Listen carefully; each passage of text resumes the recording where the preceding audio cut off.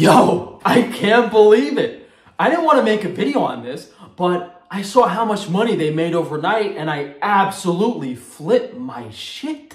They're lying again. They're lying to steal money. They did this back in July of 2022. When I was rated by the USDA, my business, they set up their own fake campaign to distract from me. They did this whole sob story thing. Oh, give us money, give us money. I personally didn't do any of that. No sob story for me. I didn't beg for money. I didn't get a dime. And they're doing it again. AMOS Miller, the greedy thief. I don't know if it's his lawyer, Mr. Barnes, that wants the money. Who knows? But this is absolutely comical. It's absolutely insane. They're on mainstream news begging for money, absolutely lying. So as I did a video on this last year explaining the whole scenario. So if you guys missed that video, you might want to watch that first. But you know what happened when I made a Kickstarter to start my business back in 2019? Kickstarter took it down. And looking at their numbers, it's crazy. They had a GoFundMe a few years ago where they made almost $200,000. Now, there was two more funds. One of them was at $15,000 last night. Now it's up to $44,000. One was at $60,000 last night. Now it's up to $176,000. Me, a legitimate small business. I'm trying to help these small Amish farms. When I ask you guys for help, when I give away product, giving away butter, when I'm trying to promote these people and put money in the hands of the right people, I get censored and shadow banned. And these people are on mainstream news with these white smoke campaign. And by white smoke, I mean like it's a fake fire. It's fake. They're liars. If this was a legitimate, they're stealing money. So back in July of 2022, he straight up lied about being raided. The farm wasn't raided. They just did a whole publicity stunt, 100% fabricated. This time, they might have actually got raided by the Pennsylvania Department of Agriculture on a small scale. But at most, it would be a few $1,000s worth of product. For them to do this is absolutely insane and disgusting. It's absolutely criminal. It's absolutely criminal. I don't like talking about negative things. I don't like doing this, but there's so many of these fake controlled opposition shills. Look, you don't have to buy anything from me. You can hate me. You can hate my guts. You can say whatever you want about me, but don't buy from this guy. Buy from any other Amish farm. I think even buying meat from the grocery store is more genuine than buying from this two-faced. I'll be a gentleman today. I'll be a gentleman. So their claim is legal fees. And I found the court case. 21-0601-0695 Federal Meat Inspection Act. So the reason AMOS Miller is in a court case and begging for money is because he was illegally selling meat. They were selling meat that was not USDA inspected, and they made up lies about it. They said, oh, we don't want to spray the carcass with such a... You don't have to. You do not have to spray the carcass under USDA regulations. He just doesn't want to pay for a proper facility. I don't know what they're doing, some backyard Amish, dirty, ridiculous dog slaughtering. I don't know what they're doing, but he's a liar. So the state decided to pursue them for selling illegal meat.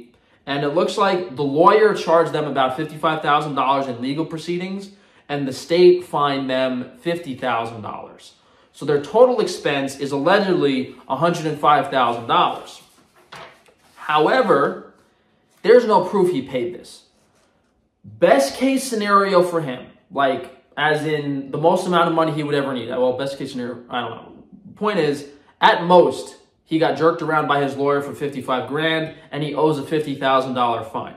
Either way, at this point, he's stolen over $300,000 in total. The fine is not paid yet because the court case isn't over. And he might not have paid his lawyer yet. So who knows how much money he actually spent. And the court case seems like a giant circle jerk. I honestly don't know if it's legitimate because the legal proceedings and the motions did not make any sense to me. But this guy has made millions and millions of dollars over who knows how many. I don't know how many years he's been in business for, a lot longer than me. This guy has made millions of dollars over 10, 20 years. And now he's doing these publicity stunts to, like, it doesn't make any sense. The amount of money he's making, how small the fine is from the court case, how it keeps going on, it seems like a big publicity stunt. When I got raided by the USDA, I didn't get any help. I just disposed of the product and moved on with my business, and that was that. And I spent way more money than that. I'm well over 6 figures into my lawyers and court cases. And the court cases against me were started by these people that are begging for money now and getting it. And that was against me in attempts to shut down my business. And in hindsight, I should have disappeared to Italy or Mexico or Colombia by now. And I probably said this in that previous video that I linked in the beginning. This guy only cares about money, and you should support those legitimate, any other business. I don't care if you're buying, well, I don't know. I don't care if you're buying drugs off the street at the corner. At least the drug dealer is more legitimate than this guy. I mean, this is like, this is wild to me. This is wild to me. They made over $150,000 just last night, and they have not provided any proof whatsoever of their fines or that they made these payments. Plus, how is this guy even getting sued in the legal system? He's Amish. Unless he registered for a social security number, and even if he did, how are they gonna take I don't think like the property's registered with the state. Like, I don't even know. Even if they issued the marshal issued a levy against him and they can't seize any assets. Like, the guy's got nothing to lose. So I think what's happening is the elite are using AMOS Miller, and maybe AMOS Miller's getting a cut of the money, but all that money is who knows where. You're giving it to the wrong people. You're not supporting legitimate small businesses. It's absolutely crazy, and it's an insult to people like me that are working hard every day. It's an insult even more to these other Amish farmers that literally work like dogs. These Amish people, they work 10, 15 hours a day, all day, every day to earn an honest living, and most Amish people I know would never, ever think of doing anything like this. Amish people don't, you guys don't understand. Amish people do not use social media. The fact that this guy's name is being plastered everywhere, it makes no sense at all. And another thing that I didn't talk enough about is he is being plastered on all of the amount of views that he's gotten in the past day is probably more than I've ever gotten on my business in the entirety of the 4 years I've been doing business. So that level of exposure, them allowing that to happen, him not getting taken off of these donation platforms like I would be, it's so clear what's going on here. He's a connected, whether you want to call it the elite, the corporate chills, whatever. It's absolutely wild and comical. Absolutely wild and comical.